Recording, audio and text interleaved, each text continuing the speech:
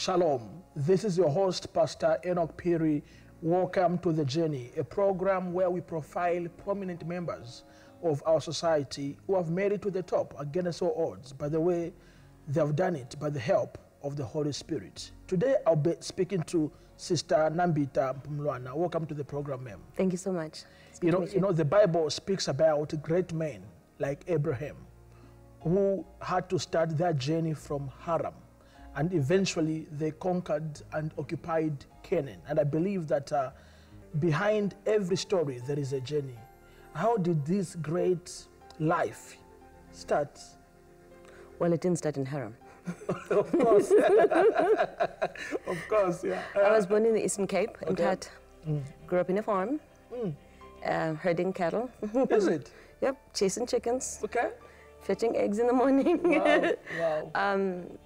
But I had a very wholesome, beginning. I was raised by a priest. Oh, beautiful. So you're a PK. I'm a PK. Yeah, okay. Yeah. I'm like with all the bells and whistles and all the stereotypes all in there. I think one of the hallmarks, I would say, of being a PK is that you're raised in a loving environment. It's a really, really good foundation because you're taught to love yourself, and you're taught that there is nowhere in the world you can go where you will not find love. And it makes us a bit of a problem when we enter society because you're not seeking approval, you're not seeking affirmation from external sources because you've already been given all those tools. And I think that's one of the beautiful things about being raised in a Christian family. Wow. And you did your primary school in Mthatha as well? I did. I started there. Being a PK, you go all over the country. So I attended many different schools, but all of them were in the Eastern Cape because my grandfather's diocese was, within the Eastern Cape region. Okay. And your high school? In Canada. Oh, you went to Canada? Yeah. Beautiful. That was a great experience, I suppose. I suppose you could say that. How did it come about? I was in exile. Okay. Fighting for the liberation. Absolutely. That's beautiful. Now, before we speak about this side of a mighty woman of war, what inspired you? I know there was a problem in South Africa. Did you just call me a woman of war?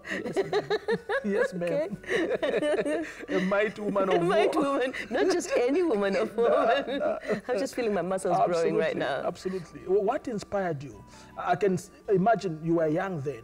Right. What really inspired you? What made you decide to go in exile? I think Christianity and activism not separate in any way. I mean, Christ was an activist. Absolutely. There's no way that you can be a Christian and love God and love people and not fight for justice. There's just no way that, you can separate the two.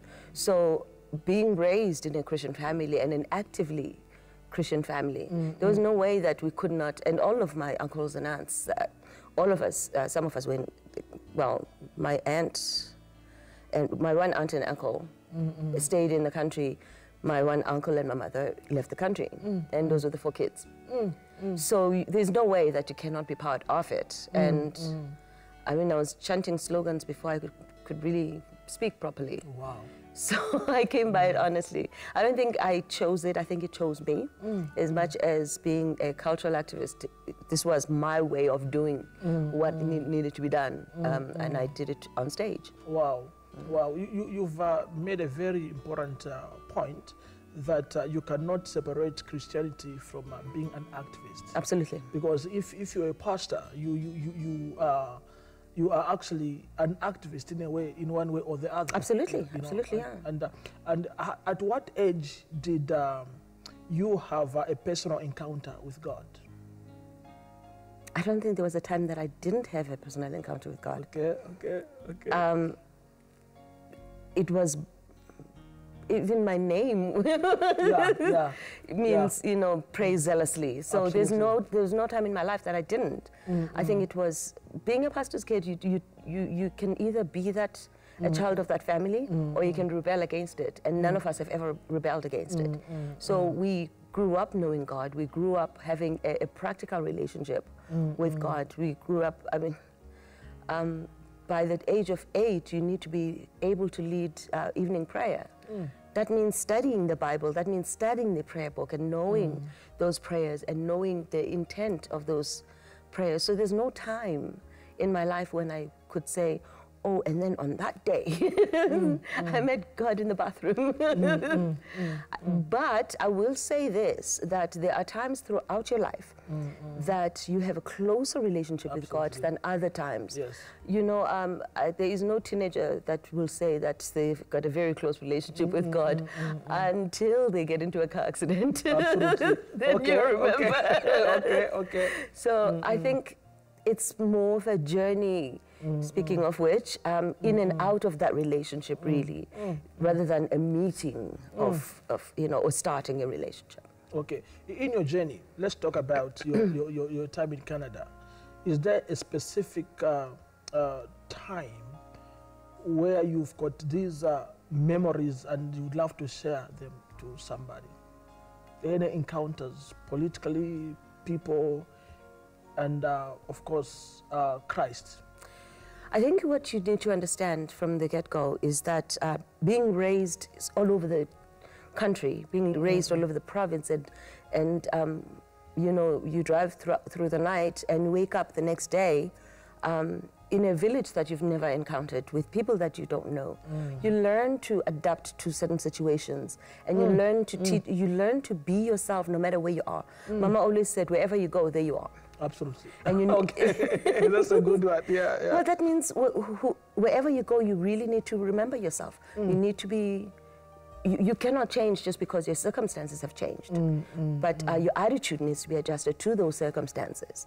So it never was a problem being in new environments. It took time to adjust. Sometimes more, you know, more time and more energy than it did. Moving to Canada was an incredible experience because I was told it's white there, and you're coming from South Africa. Yeah, I can imagine. It was very white. Yeah. I mean, I landed in February, and I was living in Lesotho at the time. Okay. I landed in February, and it was white. The roads were white because of snow. So I'm like, so they meant white. Okay. You know, so it wasn't so much being immersed in an environment of white people, but it was freezing cold. I'd never imagined that it could ever be that cold. But bear in mind, again, by the time I moved to Canada, I'd been living in Lesotho for 2 years. Yeah. There I discovered that there were black people that did not speak Xhosa.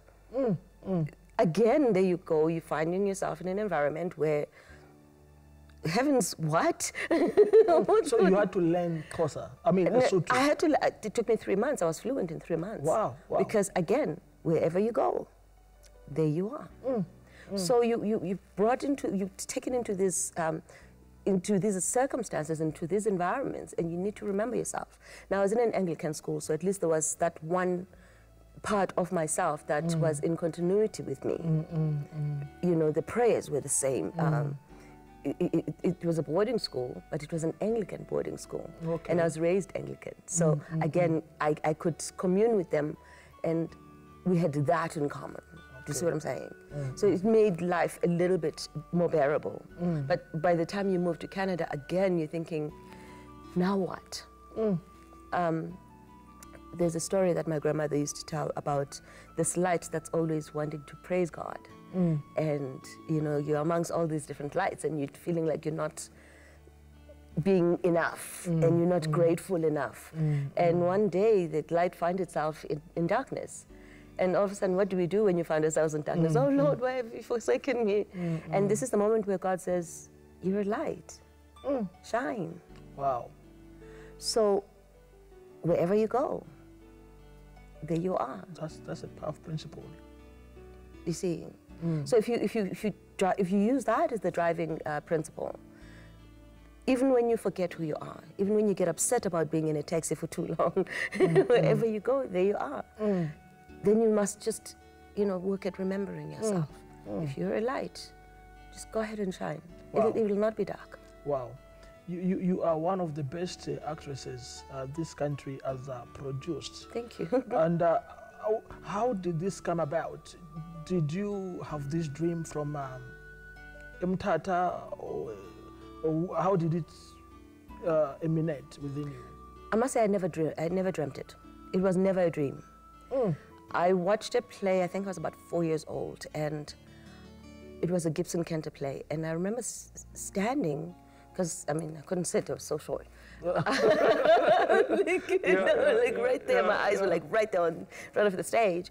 And I felt the power of the people that were on stage and what they poured onto me as I sat in the audience. And I didn't see it as, oh, I gotta do that, I gotta be on stage, as much as whatever it is that they've just done to me, that's what I want to do. And it's that communicating and it's that communing that has always driven me. And it's that, so I don't act words, I tell stories. To feel the difference. When you're on the pulpit, you're not reciting the Bible. You're communing with the, and you know when you're connecting with them, and you know when you're not. You know when it's happening, and you know when it's not. It's the same for us. It's the same for, so I knew that this is what I wanted to feel, and this is what I wanted to do. I just didn't know that there was a career in it. So it took me a long time to figure that out. I went to school for it. I studied all the different things that would, converge to making this a career. So your psychology, your theater school, and did all of that until I felt ready. And then I went professional. Powerful. We're gonna take a music break, and when we come back, ladies and gentlemen, more about the journey of Nambitha. Stay tuned. Thank you very much. I'm in conversation with Nambitha, discussing her journey and how she realized it and how God used her to execute it successfully. My sister, you studied for the things that you do. Many people, they just go into it without studying. How silly is that? Like, is it silly? It's what, I can just watch LA Law and then go and defend you in court? Or just watch Grey's Anatomy for a couple of months and then go and cut you up in the operating room. I think it's very disrespectful of people to think that they can just go and do what I do when I had to go to school to be able to do it. Even when you've got an amazing singing voice, you need to go and learn the techniques. You need to have, your toolbox needs to be full. Absolutely. And I think it's very, very disrespectful of people to think that just because I make it look easy, it doesn't mean that you need to disrespect it. It doesn't mean that you should not learn what it's about. It doesn't mean that you should not respect the craft. And and I've also heard people, especially in the social media, saying, "Oh, give other people a chance." How long have you had your doctor? Why don't you give other doctors a chance? It's a profession. It's a career. Somebody went to school for this, and this is how I feed my family. So for you to then disrespect it like that, it kind of ends the conversation. Absolutely. I hear you. I hear you. So when did you have your first break into the media space? Of course, I believe that God has been preparing you behind the scene. I think you need to see it a little bit differently. Okay. When did I go professional? That's really what we need to discuss. Okay. Because I never intended to be popular. It's not about being famous. It's about being immersed in your craft, doing what you do. It's about studying the Bible and preaching. Absolutely. It's not doing it on TV. Absolutely. It's just doing it. Absolutely. That somebody then take the time to capture it and spread it to even more people than were in the room when you were doing it. That's the blessing. But the original blessing is being able to do it, period. Wow. Do you understand? That's deep. So now people who are, the people that you're talking about who just want to get out there and do it, are looking for the fame of it. The true craftsmen, the true actors are not looking for that fame. They're looking for the craft. They're looking to be on stage. They're looking to explore the character. They're looking to tell the story in many different forms and different people's stories. That's where the craft is. So maybe let me paraphrase my statement. Like, you are one of the successful actors in this country. Thank you. How did it come about for that day when you just had a break? Because there are many people that study drama, yes, and they are still in the shadow. Right. Maybe they don't get enough opportunities to perform. I don't know the art behind it. There's a lot of that. Okay. I was trained in such a way that I was taught to run it as a business. Okay. It upsets a lot of people, and I'm going to tell you why. Because I found, for example, in South Africa, actors and artists are treated as a commodity in one aspect, that I should be grateful to you that you've allowed me to be on stage, yet it's a business transaction. I treat it as a business. I'm not grateful to you for the opportunity. I'm grateful to you that you found it necessary to do business with me. I bring my end of my business, you bring your end of your business. It's a business. That's how I was trained. So when I walk onto set, I bring my business onto your business. Wow. That is an emotional, there's a greatly emotional aspect of my business. Is, for me, that's my side of the business. Absolutely. Yes. Yeah. Now, when you're talking about when did the big break come, or when did you, that whole exposure. I think I was just really, really, truly blessed with not just the talent and the artistry, but also the head for the business. Okay. And also then to acknowledge when it's a learning space and when it's a shining space. I have also been blessed with leading roles from the beginning of my career. I think that has helped me a lot. Okay. So I remember, for example, being at the Young People's Theatre on stage in Toronto, which is one of the best stages ever. And my first experience there was in a leading role. Wow. So again, when God puts that to you and you grab it and you treat it like a business as opposed to, oh my gosh, I'm going to be famous, then you just not. Wow. Do you remember the story of the sons who were given the coins? What do you do with the seed? Yes. What do you do with the seed? Do you bury it and it germinates? Do you hide it somewhere so that, you know, when the master comes back, you still have those five pence? What do you do with it? And also, does it rain after you put the seed in the ground? There's so many facets, you know, and not all of us are meant to be famous. Some of us are meant to just hold up the pedestal. Wow, powerful, powerful. You know, as you speak, I'm actually reminded of the need which our society need to be equipped, especially even us as speakers. You know, I'm a pastor, but also at the same time I'm a speaker. You must look at this one aspect as business and learn how to execute it successfully. Right. Yeah, it's important. You know, because how many times have you been told, you know, or have you been expected to be poor because you're serving God? What? What he taught me about money so that I can be poor? Do you understand? But you need to be unapologetic about wanting that fancy car to be comfortable when you travel to all those places. You need to be comfortable and unapologetic about enjoying God's blessings in your life. You need to learn that, and that's not something that comes easily, especially when you're coming from a serving family. Absolutely. You know, because also, you know, there is this notion from the public, especially when you're a pastor and you are successful, it's like you owe an apology to the community. Absolutely. Why are you driving a big car? Why you are staying in a posh neighborhood? Because you're a man of God, you are supposed to be where the poor are. How many times have you heard about the poor artist? You know, and then you read in the papers on Sunday how they talk about, oh look, Nambitha is poor, Nambitha is starving, and then when you're not, oh my goodness, how did she come about that? People will talk. Give them something good to talk about. Wow. So in your journey, has there been a time where you feel like, you know what, I think I can't do this anymore? Every day. Wow. Keep in mind, when I wake up in the morning, every day of my life, I'm looking for a job. Every day of my life, I'm in a job interview. Every encounter that I have with whomever, that is a job interview. That's an audition. Every day of my life. And when I walk into that audition, I'm too tall, I'm too short, I'm too fat, I'm too skinny, I'm too light, I'm too dark. Every day, everything that would lend me into a working position is subjective. There is nothing I can do about it. Wow. My hair is too long, my hair is too short. I can wear a wig, I cannot wear a wig.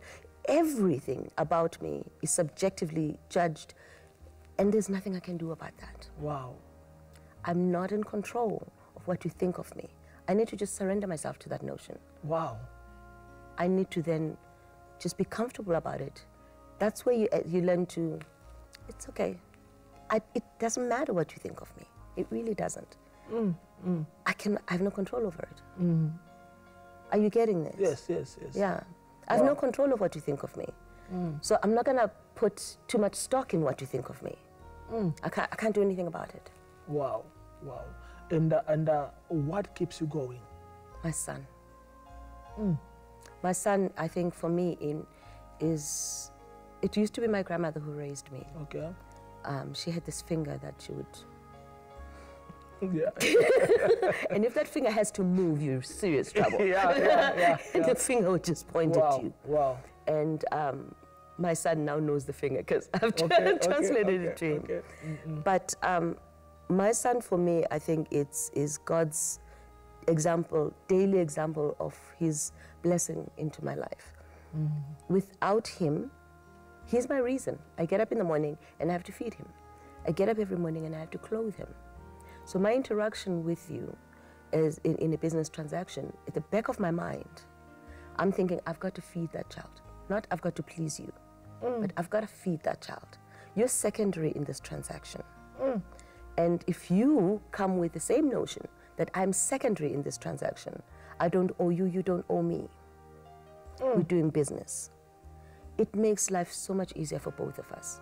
Because in reality, when I am sitting at 2 o'clock in the morning in my bathroom, trying to account to myself and to my God, I'm not thinking about you. I'm thinking about my failings and my successes.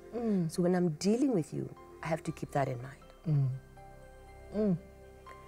Is that making sense? So much sense. So much sense. Wow. Yeah. So he's my reason. He's the reason I get up in the morning, and sometimes he's the one who shakes me and wakes me up in the morning and goes, come on, you gotta get going. Wow. And I don't think he even knows the power of him waking me up in the morning, what that does. I can't go back to sleep because I'm thinking, oh, cracky. Okay, yeah, no, I gotta go make bread for you. Wow, wow. No, my sister, thank you very much. It was a blessing having you on our show today.